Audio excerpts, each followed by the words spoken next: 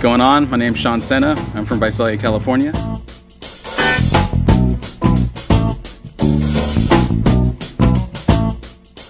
I was raised in the lowrider culture because of my dad. He always had cars in his high school years. I think he had like a 70 Impala brand new in 1970.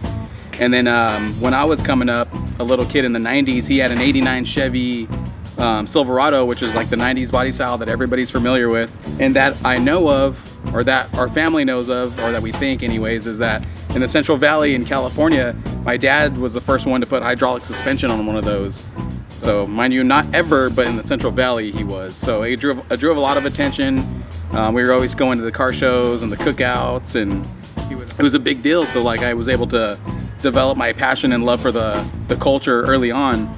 You know, I mean, regardless of anything I might have gotten into later in life, like the skateboarding, music, just other kind of cultures and lifestyles, like the custom culture was like my roots. That's what I know the most. So California culture is what I call it. Like the custom car culture, everything goes along, like the music, skateboarding lifestyle, cars, Harleys, anything with a motor.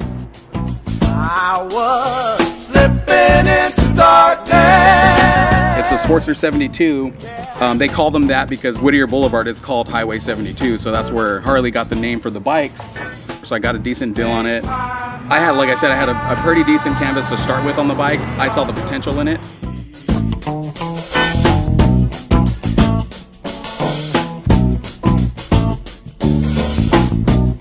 Started with like just a handlebar change, extended the cables. I did a tank lift on it, a wire tuck, and ignition relocation, and relocated the starter, relocated the turn signals, lowered the rear end with the drop shocks from Burley. So I just started doing like a couple like cake decorating things to the bike, like foot pegs and like little easy bolt-on things. And the rear passenger pegs are actually grenades, and they're chrome now, as you can see, but they didn't start that way because they're real grenades from the military.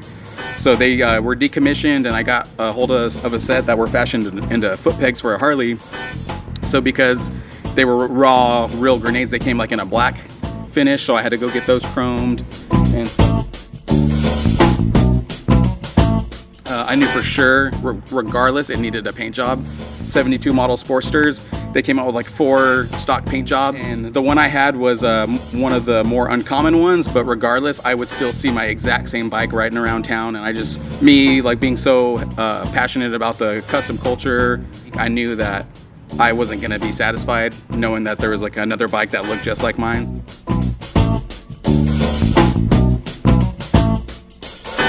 I came across the painter, Brittany Seeger. I had seen all her paint work. It was amazing. I came across her on Instagram. So I sent her a message and asked her, hey, do you ever do mail order parts like for your work? She was like, surprisingly, that's how I do most of my work. A lot of people will tear their cars down, whatever they want done, bike parts, helmets, shoes, like blank Vans shoes or whatever.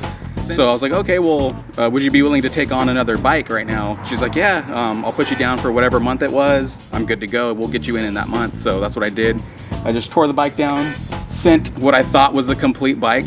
I told her what I wanted, and basically I just was like, I want like a California vibe, a beach vibe, like brighter colors, like with the pinks and the teals, and I know I wanted like a white base, a white pearl base with heavy flake, and I wanted it to be patterned out like a lowrider car. There's palm trees all over, California Christmas trees. And once she was able to sketch something up and send it to me for my approval, go back and forth until we landed on something, and then I told her, I was like, you're the artist and you're amazing, so I know whatever you choose, I'm gonna be happy with. So just do your thing. And she was like, okay, cool. So this is what she came up with. And I got it back and put it back together, and obviously loved it, drew all the attention that I assumed it would. I went over to my dad's to show him in person because he had seen pictures. I felt something was still missing, so we couldn't land on it.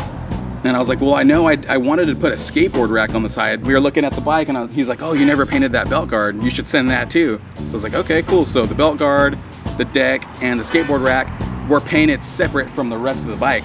So she had to remix all the colors again, because mind you, this is the second time around. I have all the real parts, so she doesn't have them there to compare in person. So she was able to do her thing, make it amazing. Like you wouldn't even be able to tell that the bike was painted at 2 different times just because it looks perfect.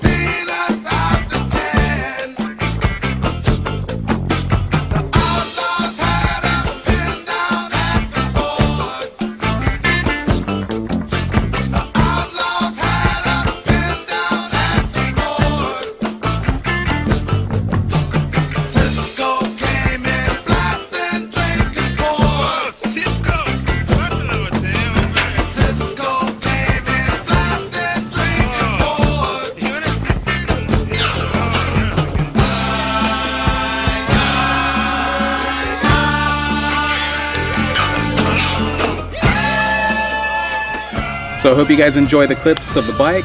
I just wanted to give a couple quick shout outs to people that have helped me. So Brittany Seeger, who also goes by Bombshell Deluxe on Instagram. Chris Lacey, he used to own MC Customs in Visalia. Good buddy of mine. He helped with some of the welding on the Sissy bar for the custom Slayer plaque that we got on there.